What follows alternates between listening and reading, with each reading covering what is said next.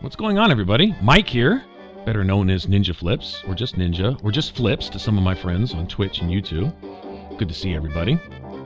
Thought I would share this build with you, ladies and gentlemen. I'm calling it Mike and Nathan's build, because Nathan, a little buddy of mine, he's my best friend's younger son, 13-year-old boy. He's been fighting cancer lately, and been kicking its ass. If you wanted an update, thanks for your thoughts and prayers, everybody. We were sitting up late in his hospital room one night, and we came up with this. It was kind of a joint effort, and I thought it'd be a crime not to share it with you guys, because it's really an effective build. I thought it was viable, and so I decided to run with it, and I did. We streamed this for a while, and everyone seemed to agree that it was pretty effective. So I said, well, okay, we'll go ahead and share it with everybody, see what they think. It's a twist on your standard pistol build, which everybody's familiar with. V.A.T.S, sneak, pistols, okay, be pretty powerful. But this does have a slight twist to it, makes it even more viable, more effective, in my opinion, as far as the sneak goes and as far as doing a lot of damage. Now, first I'm going to use this turret as kind of a dummy. Look at how many shots I can get off with just the 10mm with the action points that I have available. And equipment is key for your action points. We'll get into that in a minute. But that's the main idea of this build, is to get off as many shots as you possibly can so that when you finally get your agility bobblehead and you unlock Gung Fu, that you can hit 4, 5, 6, 7, 8 targets in a row and just start stacking damage. 25%, 50%, automatic criticals and stuff. And notice here, my action point meter at the bottom right, I'm missing about a third of my action points due to penalties, which is going to be an issue at times on survival mode. Taking that into account, I can still get off enough shots to take out a mob of enemies. The V.A.T.S is really just for criticals. If you're not a big fan of criticals, I wouldn't invest the points into luck that I did with this build here. You might want to put them into charisma so you can do things like, you know, build your settlements and create supply lines if you're really into that. That's a huge part of the game to me. I have a build that I'm working on now, which compensates for that, because it's a big deal with me. But either way, if you really like taking advantage of your criticals, which can be massive, especially once you get better criticals and stuff unlocked, which I don't even have points into that here. My character's only level 30 right here. I just wanted to get the gear in place and get some of the points in place to show where this was headed. And the main key factors to this are your equipment.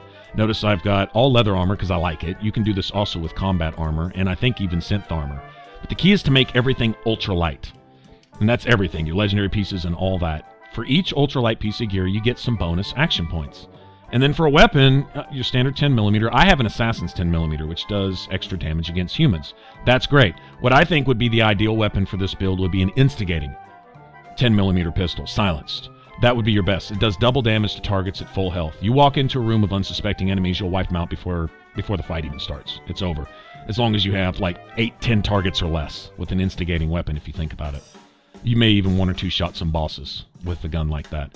Another weapon to think about would be like the Deliverer. Of course, the go-to gun for everybody with a pistol build that you get with the Railroad. Increased V.A.T.S accuracy, and I believe it makes your critical meter go up fast. Okay, there you go. But there's enough to make your critical meter go up with this build right here, where you might find an instigating pistol might even work better for you. It's up to you. Or you might want to run with both. You know, one for long range, one for short range. Who knows? Whatever. You know, that's to taste. The key elements to this are especially the ultralight armor. That is the main thing. All right, and if you can find any legendary gear that gives you extra endurance, extra strength, extra agility, for every point of agility you have, you get bonus AP, right? And then you make it ultralight and you get bonus AP on top of that. Notice my action points are 210 right now. That's my base points. And then you can buff it even farther with that, with like roasted Mirelurk meat and stuff like that. I don't have points in explosives yet. That's a big thing with me. Explosives are huge, especially if you're going sneak. The first grenade can often take out a mob of enemies if you do it from sneak. Gun nut, that's up to you. If you want to wait to find your upgrades on certain things, you can do that. Or you can just drop a couple points in there and make all your stuff. 2 ranks is enough to put your attachments on all the pipe weapons and 10mm pistols that you might need, seeing as you're going for single shot. The only thing you need rank 3 for in a 10mm pistol is an advanced automatic receiver, which is like the top one, but we're going for single shot pistols here. This is a single shot pistol build. And then there's Gung Fu. I don't even have my agility bobblehead yet. A lot of stuff I don't even have with this yet. We just streamed this to get the character to a point where I could kind of show how effective it would be. Action Girl, where you regenerate action points faster, is huge. And several other things. Better criticals, I don't even have those unlocked yet. but the starting special stats allowed for that. For better criticals, you can start dumping points in there whenever you're ready. I threw some trash points into stuff like lockpicking because I cannot stand being unable to unlock things. I have to have loot, right? That is my thing. But for those of you that don't care about lockpicking, you want to use another follower. Although going Lone Wanderer with this build will make you so ridiculously badass. You won't have anybody giving up your position. You'll be in sneak basically all the time, getting your critical modifiers and multipliers and stuff all the time. And you do a bunch of extra damage with Lone Wanderer, and you can carry a bunch of stuff. And all of your gear is ultralight, so you're essentially walking around just a little bit heavier than butt naked, you know, really. And so it's like win-win across the board. But this is a really effective sneak build, if nothing else. Now notice here I've got my 308 pistol for a scope. If you like to range in, that's kind of an option to a sniper rifle, is just put a handle on it instead of a stock, and it turns it into a pistol instead of a rifle. I'm not a fan of the range, and I'm not a fan of the kick and the slow fire. For a pipe bolt gun, not a big fan of that. So I personally don't really like that.